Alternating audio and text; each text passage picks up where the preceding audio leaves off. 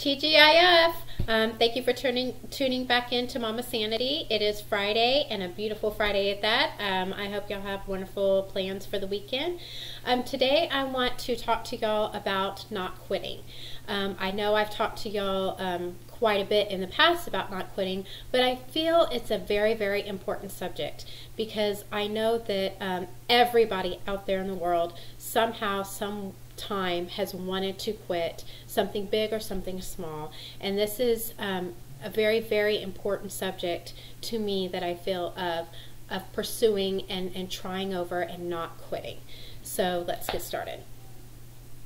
When things go wrong, as sometimes they will, when the road you're trudging seems uphill, when the funds are low but the debts are high, and you want to smile but you just sigh, when care is pressing you down a bit, rest if you must, but don't quit. Life is strange with twists and turns, as every one of us sometimes learns. And many a fellow turns about when he might have won if he had just stuck it out.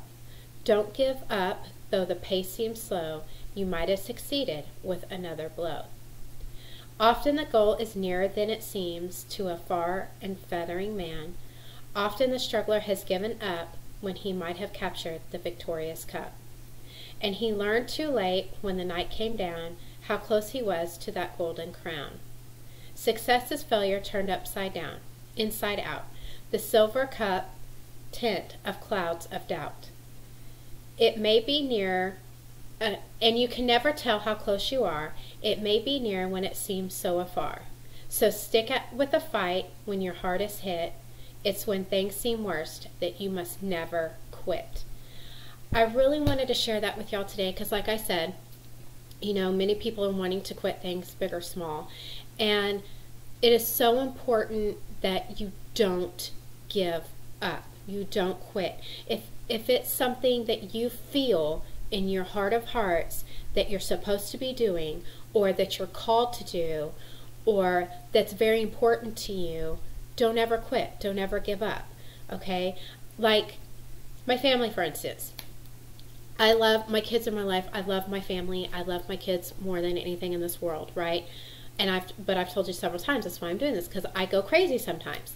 Okay, so there's been several times where I've come in my room and I've screamed or beat up a pillow and you know, or cried or just something. You know, just get your emotions and feelings out that you need to get, but get back up. You know, this is saying, what if the last time that you fell down, you feel like staying down, but what if the next time you got up, that was your chance? That was your time to collect on your success, right? So I've told you before, we love to watch American Idol. Okay, so the judges on American Idol, all three of them has said, they got no after no after no after no. Did they give up? No. Why? Because music was their passion. This is what they felt called to do. And look at them now. They are extremely successful. Okay, Lionel Richie, Katy Perry, Luke Bryan. Okay, crazy successful people, right? But they fell down. They got told no. They got told they weren't good enough. Okay, and I know you're probably thinking, like, who would tell these people they're not good enough? They're awesome, right? Okay. Exactly. So maybe somebody's telling you you're not good enough for this promotion, or maybe somebody's telling you you're never going to lose that weight, you're always going to be fat, you're never going to be thin, or maybe somebody's telling you you're never going to be beautiful, God made you the way you are and it's not beautiful. Okay, in their opinion, okay, these are their opinions, but that just pushes you harder and harder to try harder. Get back up out of that pit and keep going, blow after blow after blow, and you never know that next time you get up when you're going to reach on to that success. Okay, so Christmas time comes around, right? And you know, you hide the presents in the closet and you tell your kids, don't go in that closet. Okay, and they know what's in there. That's just going to make them want to go in the closet, right? So I know, like for me, if somebody tells me, oh Brady, you'll never be able to do that, or you can't accomplish that, or that's never going to happen, that infuriates me, but gives me strength at the same time to tell that person and myself, no, I'm going to do it. okay? And I will do it, and I will succeed, and this will happen. Through the strength of God, it will happen. It may not happen now, it may not happen tomorrow, but it will happen. And I may get knocked down several times before it does, but I'm going to keep getting back up until I reach the top of the mountain, and I can tell y'all, see, told y'all I can do it, right? And like I said before, you know, there's times when you just feel like, Brandy, it's just not going to happen. It is so important you listen to me. Don't quit, okay? And this leads me to the next thing that I want to read to you. There's going to be very painful moments in your life that will change your entire world in a matter of minutes. These moments will change you. Let them make you stronger and smarter and kinder. Learn from them. But don't go and become someone you're not, and don't quit. Cry. Scream if you have to. Then straighten out that crown and keep on moving forward. Okay, so some of my kids' shows, we've seen this, and I've like I said, I come in my room and scream, and I've done the scream pillow, and I don't know if y'all have seen it on TV, that, you know, on the kids shows, but my kids do it sometimes when they get frustrated. You know, I tell them, you can't just scream at the top of your lungs in the middle of the room when everybody's around or whatever. So they grab a pillow and they just, you know, and I know it seems crazy and silly, but it does, it works. You're getting your frustration out, and you just beat the pillow if you need to, or just but the whole point is, get back up. Try again. Do what you're supposed to be doing. Try something different. If what you've done in the past doesn't work, then don't keep repeating those mistakes. Learn from your mistakes. Take advice from other people. Try something different. But don't give up on that dream or that passion. Like I said before, I'm never going to give up on my kids. I love them dearly. I'm never going to give up on my family and keeping my family together, okay? So no matter how angry I get or frustrated or upset or just, you know, there's times that I just want to go crazy, rip my own head off. I'm never going to give up on my family because I love my family. So I'm not going to quit them. So I'm just going to try something different and try this and, you know, love them and do for them and work on it together, right? So no matter what it is, whether it's something huge like a lifelong goal of your career or, you know, a family or your whatever it is, or something small like a little project that you're working on, okay? Don't give up. If you feel that's what you're supposed to be doing, then God's going to help you through it, and you will get through it, and just don't give up, okay? I have 3 quotes for y'all today from Pinterest. The first one is, take a deep breath. It's just a bad day, not a bad life.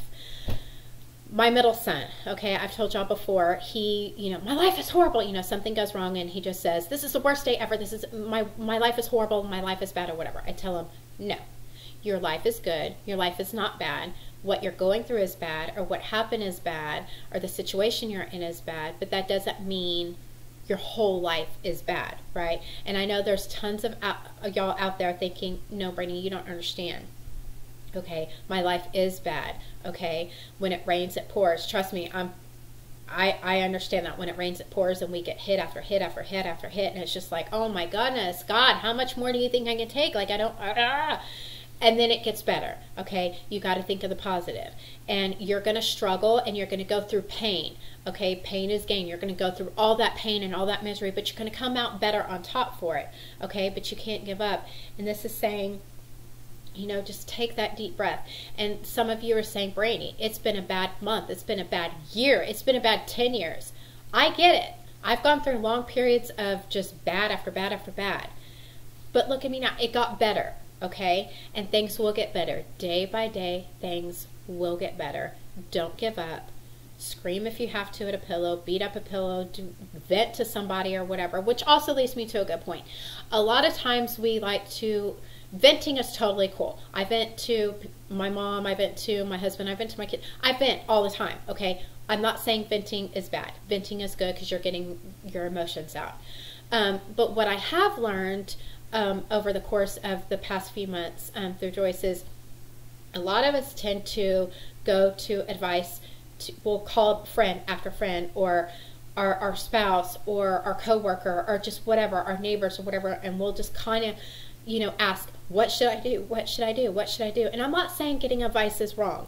That's not what I'm saying at all. But what I'm saying is the very first course of action we should take is saying a prayer to God. Okay, we should say, okay, God, what do you want me to do?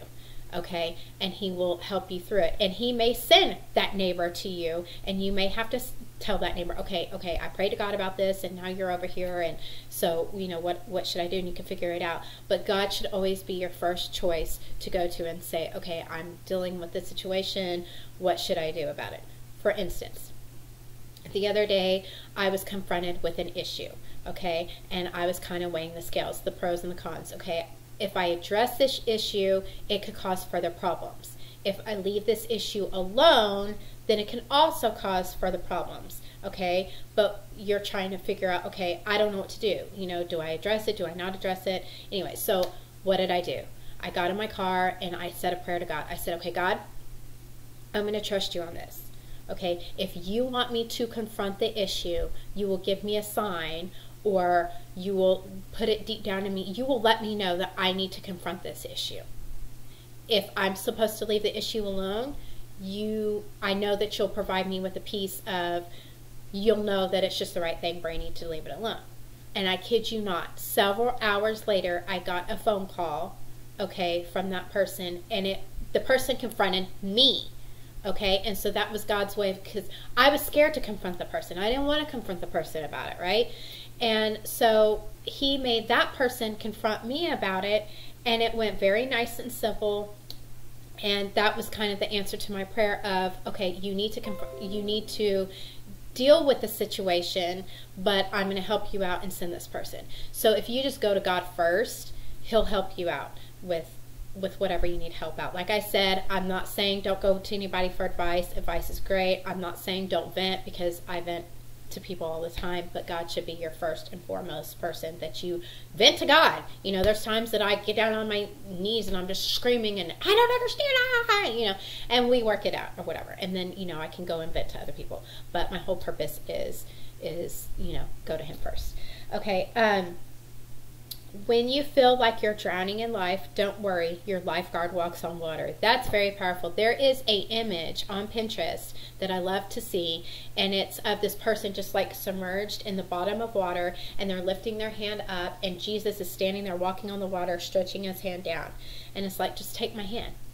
And like I just said a minute ago, just go to him first. Just take his hand. When you feel like you're just in this drowning water of debt and jealousy and anxiety and depression and confusion and addiction and whatever you're going through, and you just feel like, oh my, no, I'm way too far in this pit. No, you're not. That is the enemy whispering in your ear. The enemy wants you to admit defeat. The enemy wants you to stay at the bottom of the pit, at the bottom of the water, drown yourself and say, oh, you're not going to make it. You're not going to succeed. You're not pretty enough. You're not smart enough. You're not thin enough. You're not funny enough. You're not whatever it may be. And the enemy's trying to tell you you're not all these things. But you are. You are what God made you to be. Okay? I'm not funny. Okay, God didn't make me to be funny, and I may not be beautiful enough and thin enough and smart enough like these other people, but I do what I do. Okay, I take care of my family and I help others, and I do what I'm meant to do in life. Okay, so you need to find your purpose, and you need to not let the enemy ever tell you you're not good enough or you can't accomplish that. You get back up and say, no, I'm not quitting. I can accomplish this. And when you're defeating the enemy by standing back up and stomping your foot on him and saying, no, I can do this, and I will. By the help of God, I can do this.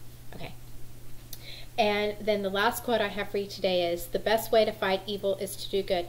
That is so true in so many ways. Okay, so say you're depressed, or you're sick, or you're angry, or you're fighting with somebody, or you're just drowning in debt, or your situation is just like bad, okay, and you're like sitting in your pity party and you're like, woe is me, everything is bad is happening.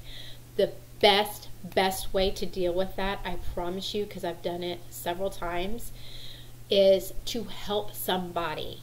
Okay, whether it be a neighbor needs you to listen, or watch somebody's kids, or help with a pet, or go grocery shopping, or just let them vent to you, or whether it's you're at the grocery store, okay, and you just, somebody smiles and you smile back, or just something. Do good for somebody and do something good.